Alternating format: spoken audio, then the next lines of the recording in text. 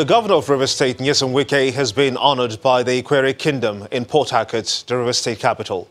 At a reception attended by some prominent Nigerians, the lead cultural association of the Ikwere people explained that this accolade comes on the recognition of what they describe as his sterling performance in the administration of the state.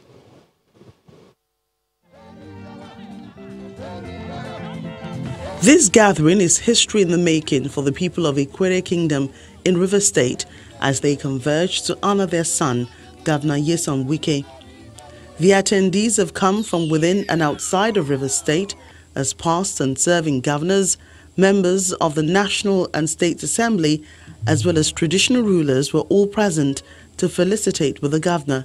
Applauding the governor for what they describe as his exemplary leadership style, the chairman of the occasion spoke on why he's been bestowed with the chieftaincy title. And we have seen the several good works of our governor, and we are satisfied that he has performed superlatively very well and continues to so perform. So this honor today is not misplaced. The sterling qualities for which the governor is being honored by his people is also being experienced by other people outside the Ikwere Kingdom. Continue to hold God. Continue to trust God. Distractions will come. Don't shake. Once you are with God, there's no shaking. The other thing is, look at the people. Look at the people, not the high table. Because of his capacity and because of his destabilized ways and life that he has lived in Rivers State. Because if you want to be a leader, you must have enormous capacity. Now it's time to take the title of Dike-Oha of Ikwere. I will never abandon anybody who has supported me one way or the other. I will never abandon that. I will not do that. I will not abandon people who during the rainy season, they gave me umbrella. I will not do that. I will not abandon people who even the dry season, hot period, they put their condition for me. I will never abandon them. As the accolades flow for the Rivers State governor, many ask that he ensures that the state becomes a place of pride again. It's time now for sports news on the news at 10 with Ayotunde Balogun.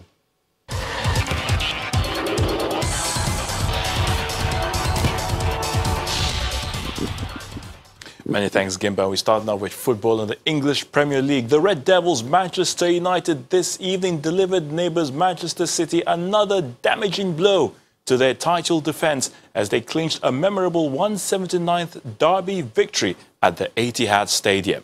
United were cruising after Marcus Rashford's penalty and Anthony Martial's near-post strike had them 2 up inside an hour. That's inside half an hour. But the late Nicolas Otamendi header sparked a thrilling finish, with David De Gea, the United goalkeeper, saving well from Riyad Mahrez before a mad goal-mouth scramble in injury time, thus capping a beautiful week for Manchester United, where they had earlier beaten Tottenham Hotspur in midweek at Old Trafford, coached by Jose Mourinho.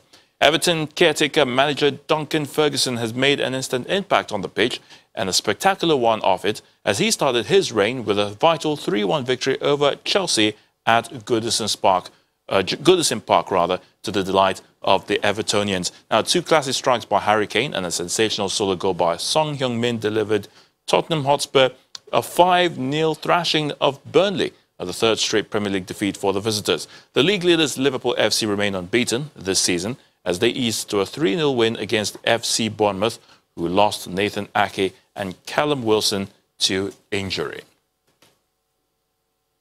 Now, the World Football Governing Body FIFA has confirmed that Qatar's Education City Stadium will not host games during the Club World Cup this month, after the official opening of the venue was postponed until early 2020.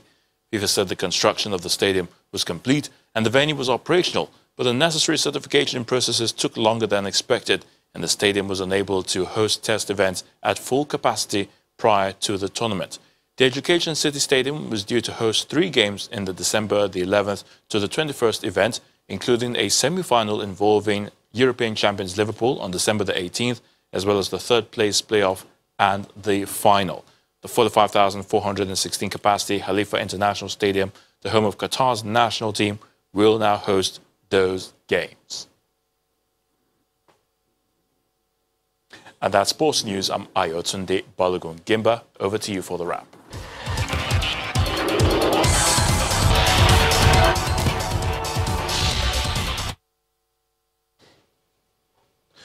On a rather sad note, popular German Pentecostal evangelist Reinhard Bonnke has died at the age of 79. His wife, Annie, announced this in a statement posted on the Bonnke's verified Facebook page today.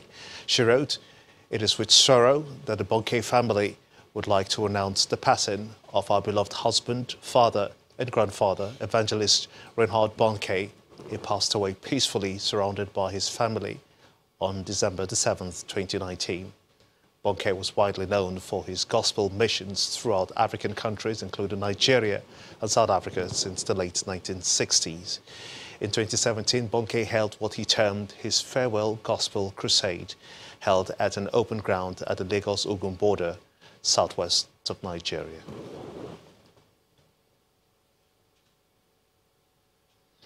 A Chinese-American researcher convicted of spying in Iran has been freed in exchange for the release of an Iranian scientist held by the United States. Ziyu Wang was arrested in Iran in 2016 for collaborating with foreign governments. Masoud Soleimani, a Stern cell expert, was arrested at a Chicago airport last year. He was accused of violating trade sanctions by trying to export biological materials to Iran.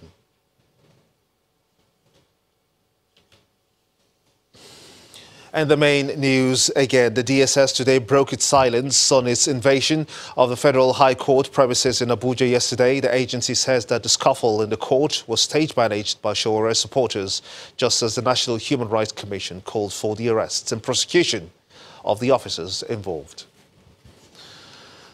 And that has been it on the news at 10 tonight. I want to thank you so much indeed for watching. On behalf of all of us here, have a splendid night rest and good night.